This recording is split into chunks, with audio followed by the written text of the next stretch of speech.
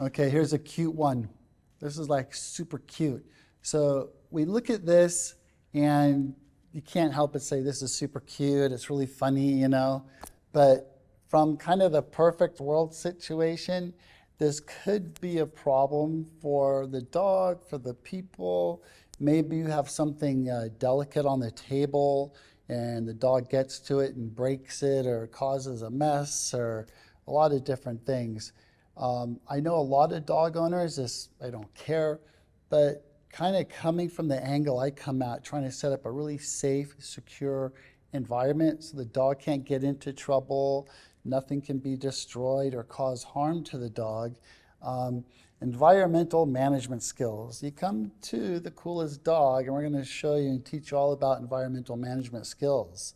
And keeping things picked up and put away so your dog cannot have access is really important. Yeah, I love this. This is so funny. But yeah, we just need to be careful on leaving things laying around unsupervised and understanding that if we leave a room and we have things laying around on tables or sofas and the dog's loose in the environment, there's no reason for the dog not to want to get it. And yeah, anyway, cute stuff.